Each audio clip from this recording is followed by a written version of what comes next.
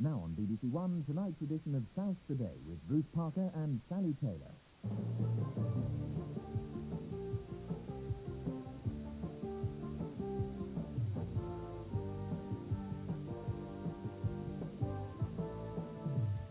Court cases delayed after claims the documents have disappeared. The ambulance men's industrial action, the effect is limited. And up Periscope as we go under the ocean waves.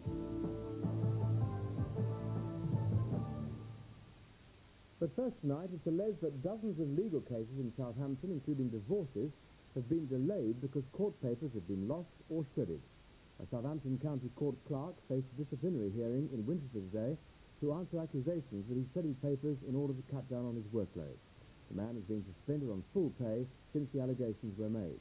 The inquiry comes as civil service unions step up their protest at what they say is an intolerable workload for court staff. News of the suspension of the court clerk at Southampton was confirmed by the Lord Chancellor's Department. The man, who hasn't been named, works for the county court, handling a range of cases, including applications for divorce. When South Today initially questioned the Lord Chancellor's Department, a spokesman told us that the documents allegedly shredded did not relate to court matters. He said it was purely an administrative affair and that there had been no public damage. But this surprised leading members of the legal profession in Hampshire. A solicitor told us that when a colleague questioned why his cases were not being progressed, he was told by court officials that it was because documents had been shredded. The solicitor told us that the documents allegedly destroyed did relate to court cases here at the county court. He told us people were putting stuff into the system, but nothing was coming out. When these comments were put to the Lord Chancellor's Department this afternoon, they continued to strongly reject any suggestion that any member of the public has been inconvenienced by what has allegedly happened. A spokesman said, "We are strongly of the opinion that what has happened remains purely internal." The county court in Southampton deals with a whole range of non-criminal cases, including around 2,000 divorces a year, debt proceedings, and small claims of less than £500. The inquiry has taken place against a background of serious staffing problems in courts throughout the whole country. It can take up to 18 months for cases to be heard. It's very serious. We warned the department of this 2 years ago when we had our Crisis in the Courts campaign, and they took a little bit of action immediately after that, but then they become complacent, and it's got even worse now, mainly because a lot of staff have left the department. How does it affect your members? What sort of pressure do they say they're under? The pressure they're put under is they're having to deal with complaints from the court users more frequently because they're not able to get round to doing their particular item of work, and everybody that goes to the court believes that their item is the most important item. The Lord Chancellor's Department said that it was aware of the pressure of work on county court staff and that a new computerisation scheme was due to begin next year. A spokesman said that the handling of death cases had been streamlined and that new targets had been set to speed up the handling of documents, judgments and court orders. He said staff shortages were due to illness and holidays, but the Lord Chancellor's Department denied that there was low staff morale. Marion Fountain reporting. The effect of the national overtime ban on ambulance movement in the south has been limited. This is despite the fact that most ambulancemen across the region are observing the ban, although Wiltshire is an exception. Around 25% of the ambulancemen there are choosing to work normally. Pauline Branch reports. Today in Hampshire, 9 ambulances from the 40-strong fleet were taken out of service, and over 30 patients could not be supplied with transport. This was because shifts were reorganised to maintain emergency cover. We've been quite fortunate at this point in time. We have obviously been speaking to the staff representatives, and we are aware of what their position is. At the present time, we've not lost any emergency cover whatsoever, and we are still providing a first-class emergency service. But union officials say that the ban is effective, in the context of this being the first day of action. Only this morning, the Deputy Chief Ambulance Officer himself, prior to the day shift coming on duty, made a public statement saying that they had to take off 9 vehicles and reduce the patient workload for the first part of the morning by 33. In Berkshire and West Sussex, the spokesman said that services were relatively normal. Wiltshire is slightly different from the other counties. Nearly 3/4 of services, such as outpatients and day hospitals, were put out to contract several years ago.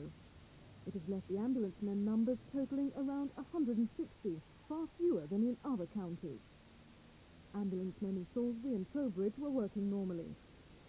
Meanwhile, ambulance men and women have found support today from the Conservative MP for Brighton. I believe the offer of 6.5% is too low. That should be increased by 2 to 2.5%. If that had been the offer in the first place, I don't think we'd have this trouble today. Despite relatively normal services today, the union MUPI warned that the overtime ban could escalate. But the ambulance service is hoping to minimise the effect by continuing to reorganise shifts. The residents of 2 old people's homes in Hampshire have failed in their last-ditch attempt for a reprieve from closure. A motion calling for a stay of execution has been rejected at a meeting of the full county council.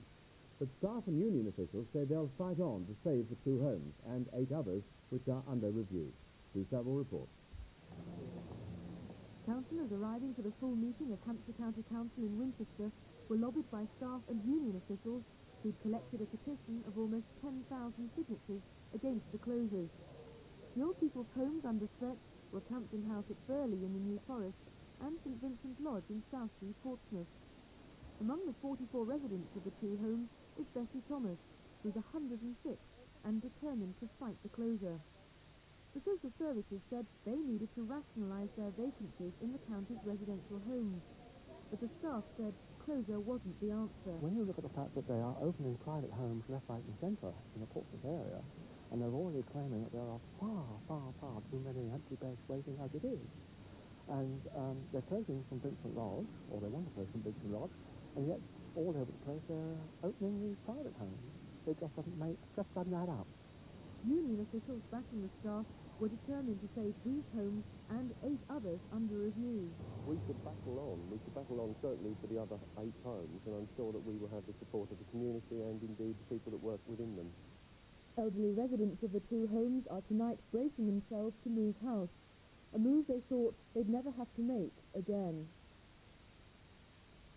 You're watching South Today from the BBC. Still to come in tonight's programme, Southern Democrats back on environmental charter.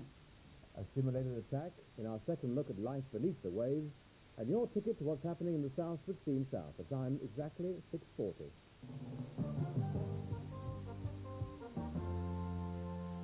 Good evening. Tonight's news from around the region. 30 people have been demonstrating outside a detention centre in Hampshire in support of Kurdish refugees being held there. A busload of supporters arrived at the Haslar Detention Centre in Gosport this morning. They're protesting about the conditions in which they say the refugees are being held. Late last night, 30 Kurds inside Haslar abandoned their week-long hunger strike, claiming they'd been given assurances by the Home Office that their cases would be dealt with in the next 2 months. This morning, one of the supporters was allowed into the centre, accompanied by a solicitor. The refugees are seeking political asylum in Britain. 2 men have appeared before Portsmouth magistrates charged with robbing a Purbrook pensioner. 69-year-old Douglas Witt had money and keys stolen in an attack on Monday. Labourer Christopher Roberts and 19-year-old Darren Cross, both of whom come from Purbrook, were remanded in custody following their court appearance. Operations at the Royal County Hospital at Ryde on the Isle of Wight had to be postponed today after a fluorescent tube in the theatre overheated. Fumes were given off and the theatre had to be re-sterilised. Some patients in a nearby ward were moved and theatre staff were treated in casualty for runny eyes and headaches. The Arts Minister, Richard Luce, has been in Salisbury today, attending the annual festival. He dropped in on events at the Arts Centre, the city's museum, and a local junior school before attending a civic reception. One of the highlights of the visit was a dancing lesson. The Minister watched as youngsters learned some of the skills of jazz dancing. Cricket now, and Hampshire's second day against Gloucestershire at Bristol was finally abandoned after tea. Hampshire had taken their total to 287 for 7 off 90 overs. And rain also brought play to an early close in the game between Sussex and Surrey at the Oval. Sussex were 64 without loss in reply to Surrey's 385. There's still no sign of a formal agreement in the £1 million transfer of Southampton footballer Danny Wallace to Manchester United. Wallace has been to the Northwest today to discuss personal terms. But it's understood he left without signing any contract. And finally from me, a sound more familiar among the mountains of Europe was heard in the seaside resort of Bournemouth today as some traditional alpine horns marked the official opening of the town's Southern Lifestyle Ideal Home exhibition. The twin 16-foot horns were blown by a father and son team specially brought over from Switzerland. More than 10,000 visitors are due to see the exhibition between now and Sunday. That's all from me for the moment. Now back to Sally. Thank you, Martin. The Democratic Conference at Brighton today approved a motion calling on local councils to take action based on an environmental charter. Representatives from the South played a key role in the debate. From Brighton, Emma Udwin reports. Even to this meeting, it has been perfect. What I joined not 18 months ago. What's wrong with it then?